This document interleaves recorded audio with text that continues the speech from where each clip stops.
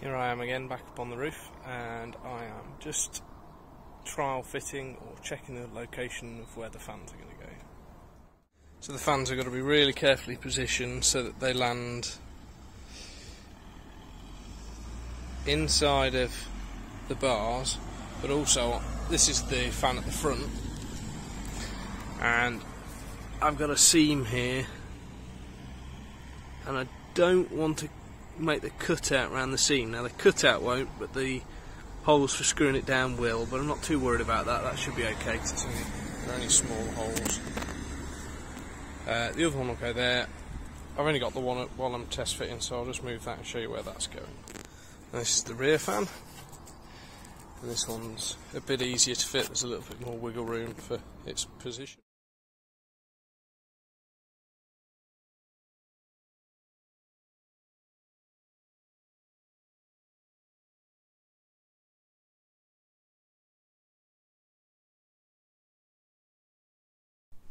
So in an effort to reduce the amount of dirt and rubbish that gets into the van during this job, I'm going to be taking some plastic up on the roof to catch all the filings and stuff that come through when I drill the holes and jigsaw out the square.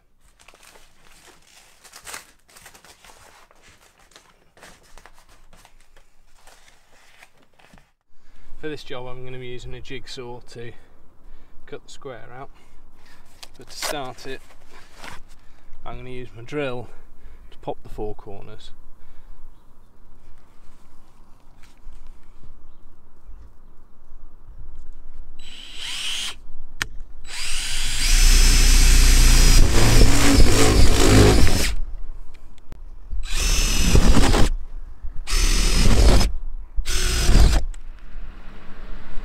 Now moving on to the jigsawing. Make sure you've got a decent metal cutting blade. I tried with a multi-material blade on the windows and I had real trouble. It didn't work very well. So decent metal cutting blade, and then be confident with it. Don't be timid. Someone else gave this advice and I totally agree with it. If you're timid, it's likely to book you up and make the blade fall out, whereas if you just go for it, it will cut really nicely.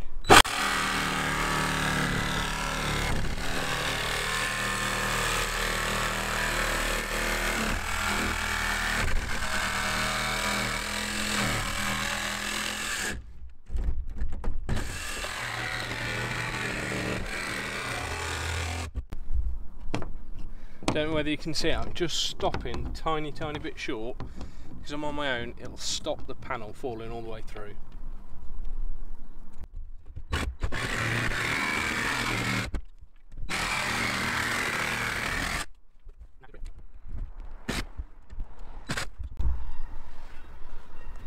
There we go. So here you can see I've cleaned up the edge, I've been back round with a file, tied it up, got the vacuum out and my magnet to try and get all the shards. Test fitting the mounting frame, and that works really well. I now need to go and make a wooden frame that will go on the inside of this, so that this frame, the screws have something to go through into.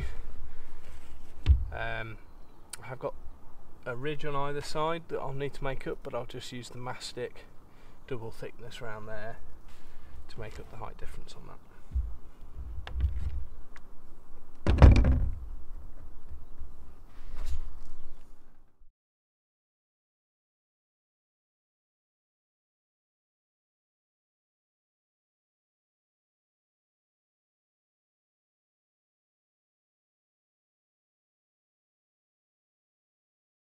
So I've got some Hammerite direct to metal silver paint, which I'm going to use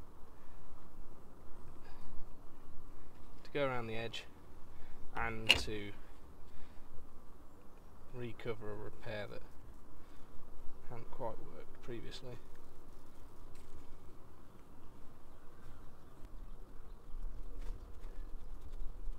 Doesn't really matter what colour you use because all of this is going to get covered by the edge trim and the sealant. But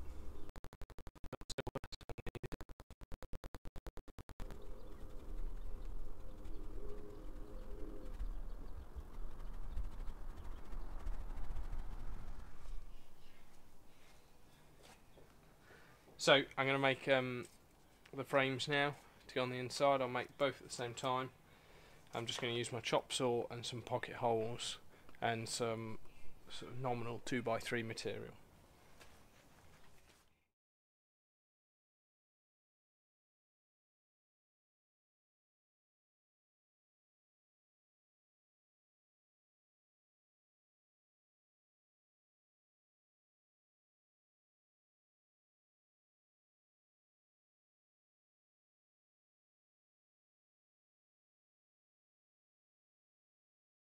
For anyone who's not come across pocket hole joinery before, it's a really quick way of making nice square joints. The reason it's so good is rather than screwing into end grain, which is another way of doing it, which is really weak, screws can pull out, it screws it, it puts the head on the end grain rather than the thread on the end grain, which is the strongest way of screwing an end grain joint.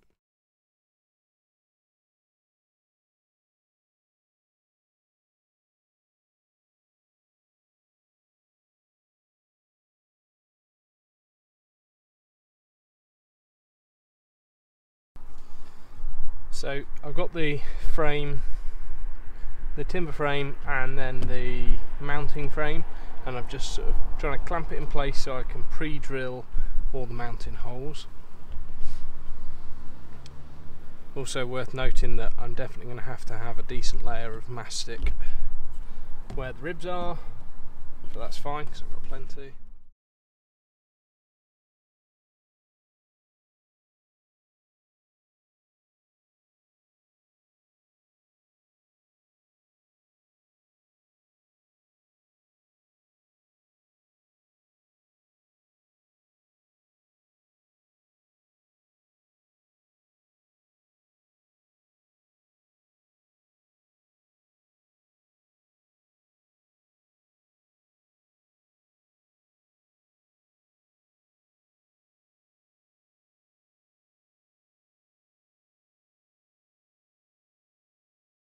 So now I've got some W4 mastic sealing strip that's going to go all the way around, and in the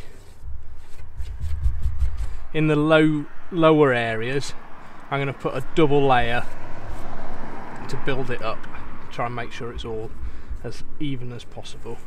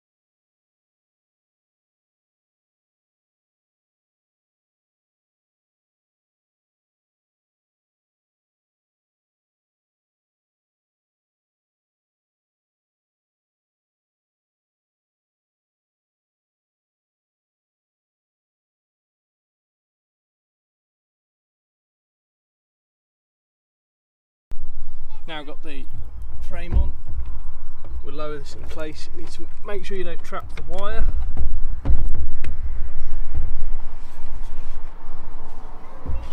And the fan goes on the outside of the ring.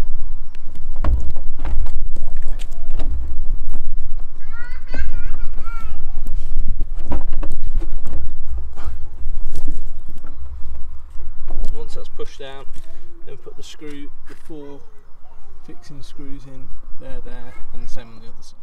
And then the final stage, once we've done those 4 screws up, take this off. Excellent. Now just go and do the one at the back as well.